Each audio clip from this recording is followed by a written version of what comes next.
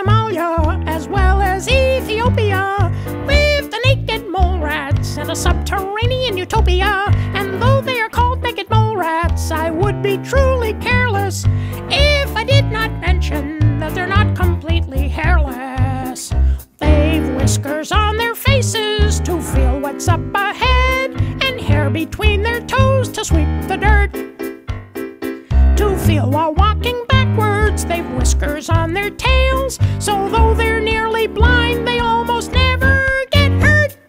Picture a four-legged hot dog that never leaves its subterrane. If you could link them together, you'd have a naked mole rat subway train. La la la la la la la la la la la la la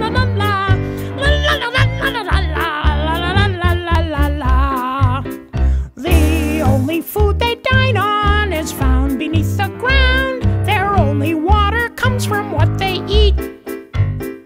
The queen bears all the babies in numbers rarely found. In litter-bearing mammals, she's the mama to beat. Dig, diggy, dig, diggy, dig, dig, so much for reproduction. Dig, diggy, most naked mole rats are really more into construction.